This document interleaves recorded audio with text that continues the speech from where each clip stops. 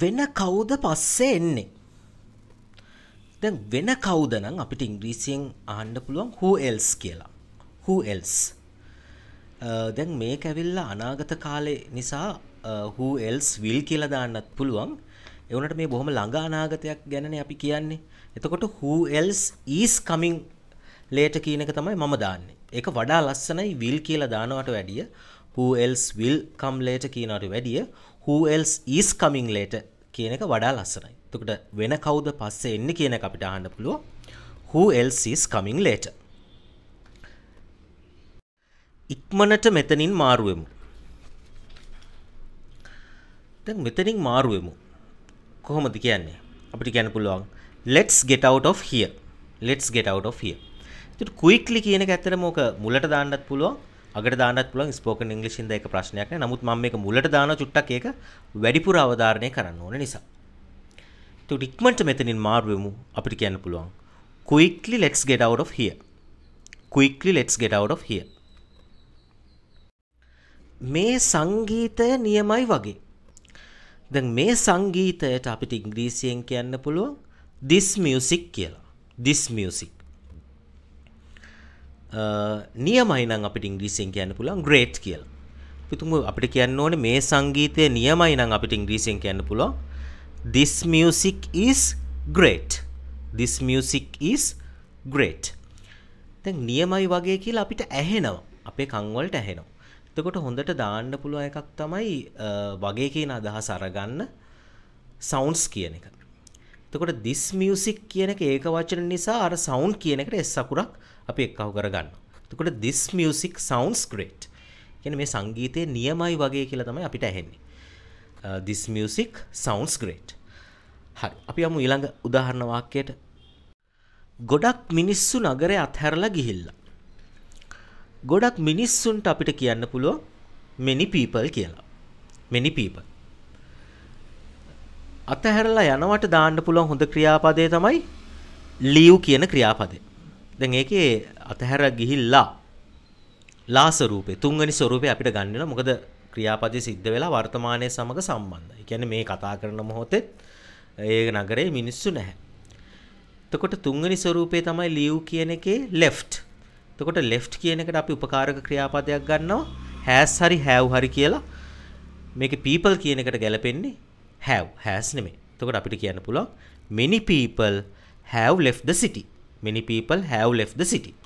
එතකොට මේ have කියන උපකාරක ක්‍රියාපදයේ දැමීමෙන් සිද්ධ වෙන්නේ අතීතයේ ක්‍රියාවක් සිද්ධ වෙලා වර්තමානයේ සමග ඒකේ සම්බන්ධතාවයක් තියෙනවා කියලා පෙන්නන්න. අපි තුමුකෝ left කියන එක නැත්තම් එකෙන් have කියන වචනේ නැත්තම් අපි හිතමුකෝ many people left the city කියලා කිව්වොත් ඒකෙන් අදහස් වෙනවා ගොඩක් මිනිස්සු නගරේ අතහැරලා ගියා. සමහරට දැන් ඇවිල්ලා තියෙන්නත් පුළුවන්. දැන් මේ කතා කරන මොහොතේ මිනිස්සු නැත්තම් අපිට කියන්න පුළුවන් many people have left the city. හරි. අපි යමු උදාහරණ අංක 5ට. මට එහි ඇතුළට යන්න අවසර නැහැ. අවසර නැහැ.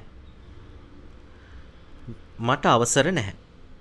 එතකොට අපිට ලස්සනටම ගන්න පුළුවන් I am not allowed කියලා ගත්තනම් තමයි ඕකේ නියම අදහස වෙන්නේ. I have no permission කියනකට වැඩිය I am not allowed. ඇතුළට යන්න. එහි ඇතුළට යන්න. අපිට කියන්න පුළුවන් to go in there. එතකොට අපිට සම්පූර්ණ වාක්‍ය නිර්මාණය කරන්න පුළුවන්. I am not allowed to go in there. මේ වාක්‍ය ලස්සනයි. I am not allowed to go in there. එතකොට I am not allowed කියන්නේ මට අවසර නැහැ. ඒක passive voice වාක්‍යය. කියන්නේ මට අවසර දීලා නැහැ කියන එක තමයි එකෙන් අදහස් කරන්නේ. කියන්නේ අනිත් මිනිස්සු මට අවසර දීලා නැහැ. මේක passive voice වාක්‍යයක්. I am not allowed to go in there. අංක 6. මම අවංකවම දන්නේ නැහැ මොනවද කරන්න කියලා. මම අවංකවම දන්නේ නැහැ. අවංකවම නම් අපිට ඉංග්‍රීසියෙන් කියන්න පුළුවන් honestly කියලා. honestly. එතකොට I honestly දන්නේ නැත්නම් don't know. I honestly don't know මොනවා කරන්නද කියලා. අපිට කියන්න පුළුවන් what to do. what to do. එතකොට I honestly don't know what to do. I honestly don't know what to do. අවංකවම මම දන්නේ නැහැ මොනවා කරන්නද කියලා. I honestly don't know what to do. අද කාර්ය බහුල දවසක් වෙන්නයි යන්නේ. කියන්නේ මේ ළඟ අනාගතයක් ගැන අපි දැන් මේ කියනවා. ඈත අනාගතයකට නම් අපි දාන්නේ will කියලා.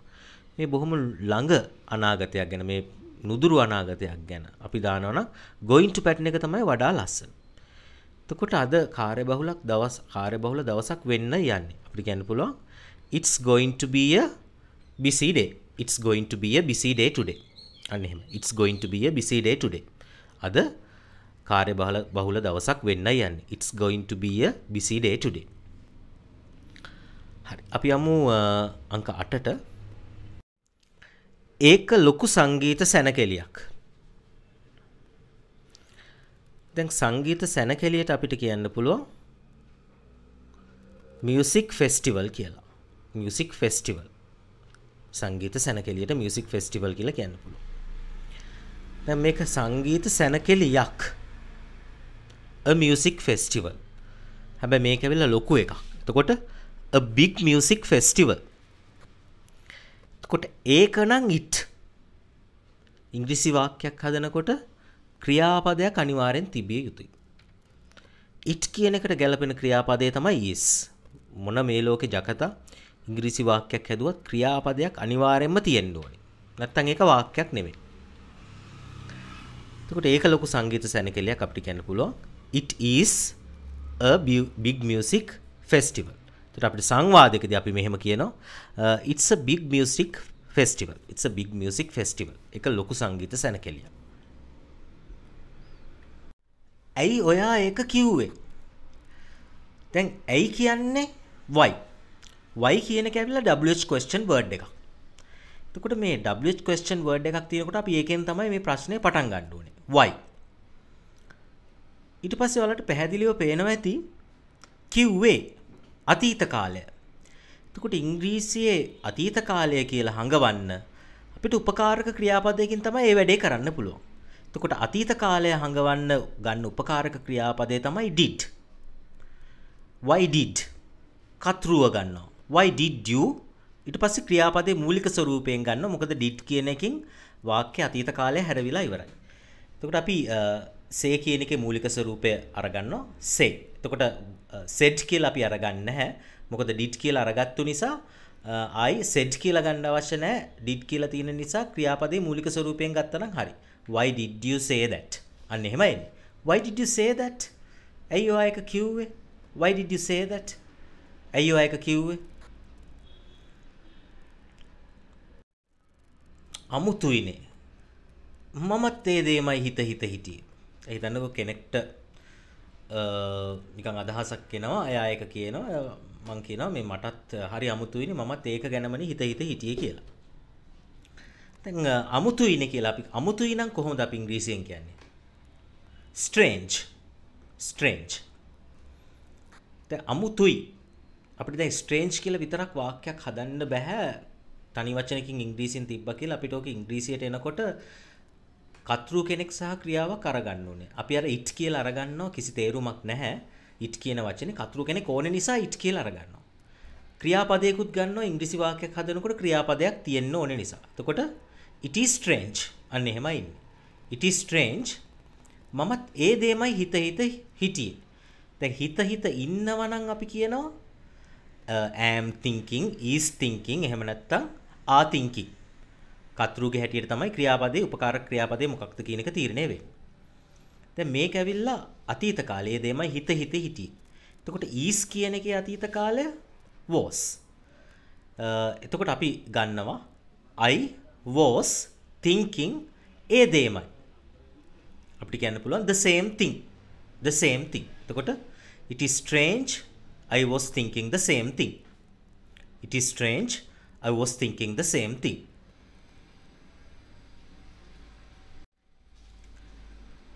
අනේ ඒක ආපහු කියන්නකෝ. දැන් කෙනෙක්ගෙන් මොකක් හරි දෙයක් කරන්න අවසර ඉල්ලීමක් නේ. අපි can කියන උපකාරක ක්‍රියාපදය අරගන්නවා අරවට එහෙම දෙයක් කරන්න අවසර දෙන්න පුළුවන්ද කියලා තමයි අපි අහන්නේ. ආපහු කියනවට අපිට repeat කියන ක්‍රියාපදය අරගන්න පුළුවන්. Can you repeat? ඒක නම් that. අර අනේ කියන එක හංගවන්න අපි ඉංග්‍රීසි භාෂාවේ please කියලා අරගන්නවා. එතකොට අපිට අහන්න පුළුවන් can you repeat that to me please? Can you repeat that to me please? එහෙම නැත්නම් to me දාන්න ඕනෙත් නැහැ. Can you repeat that please කියලා කියන්නත් පුළුවන්. කිසි ප්‍රශ්නයක් නැහැ. එතකොට ඔයාලට පේනවා මේ වගේ දෙයක් කියනකොට අපි ප්‍රශ්නයක් අහන ස්වරූපෙන් තමයි ගෙදරදී ප්‍රැක්ටිස් කරන්න ඕනේ. Can you repeat that to me please? Can you repeat that to me please? අපි යමු 12ට. මම එයාට හුඟ දවසකින් කතා කළේ නැහැ.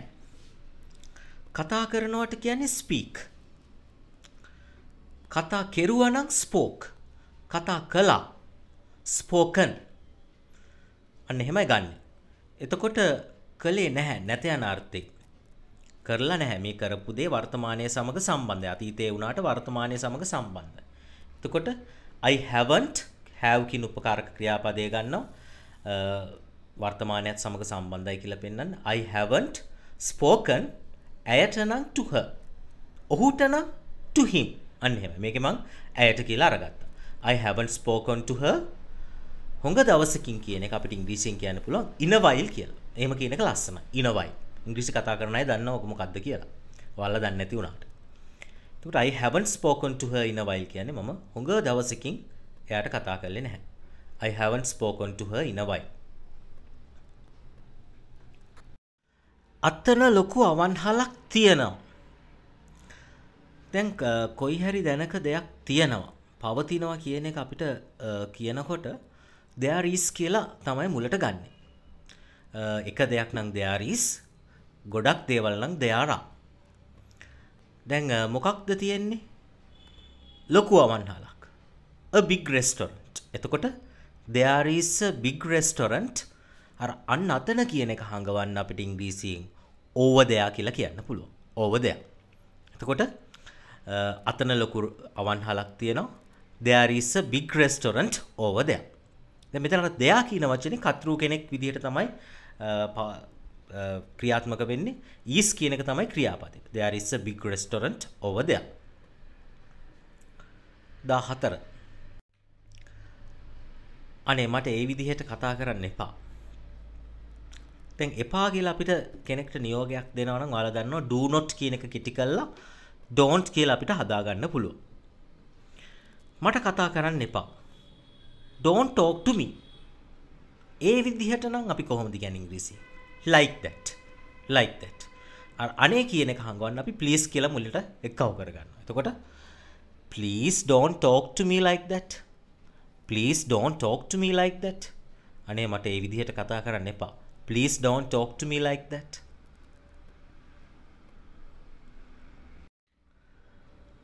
මම රෝහලට යන්න ඕනේ.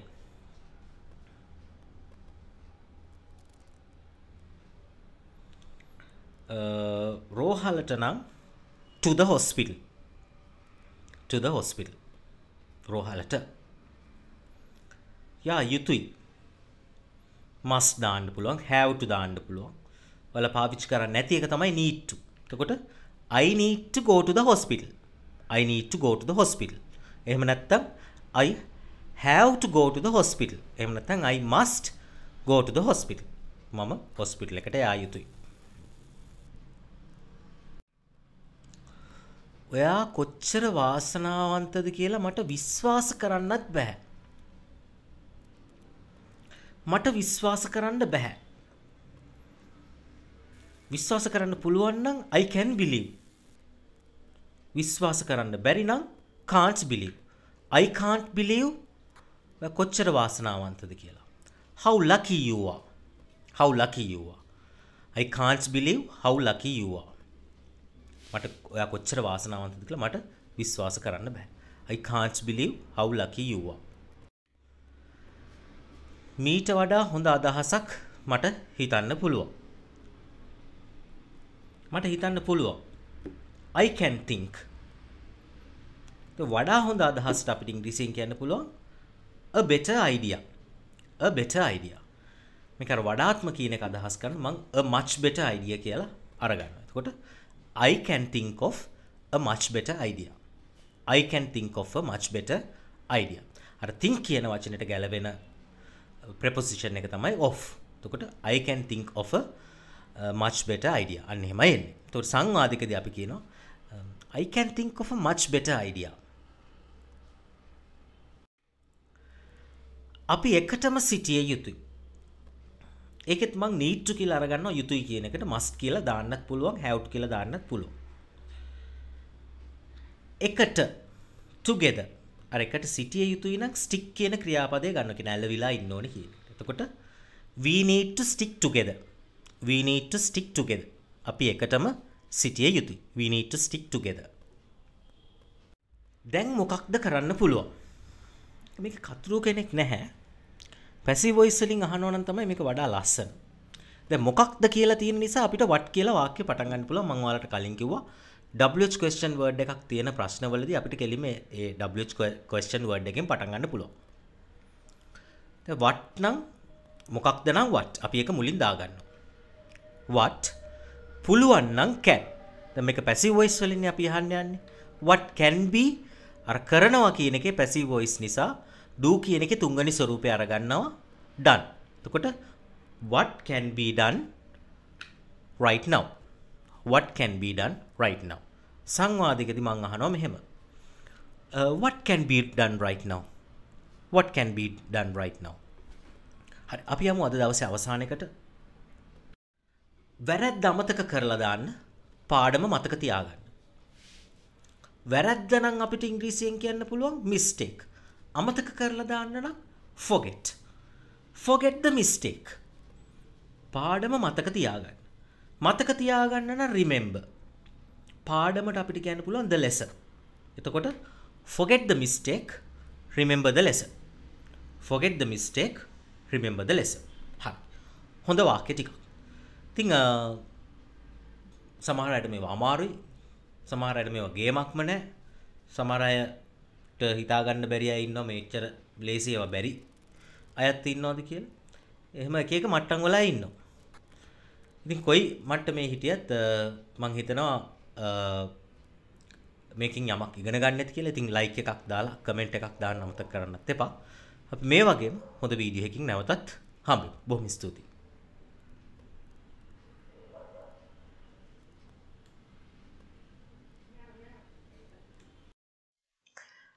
එක දිගට වාක්‍ය මේ වගේ වාක්‍ය 2000ක් විතර නරඹගෙන යන්න කැමති කෙනෙක්ට පුළුවන් වීඩියෝ සීරීස් එකක් තියෙනවා. ඒක මිලට අරගෙන Tamanට නරඹන්න.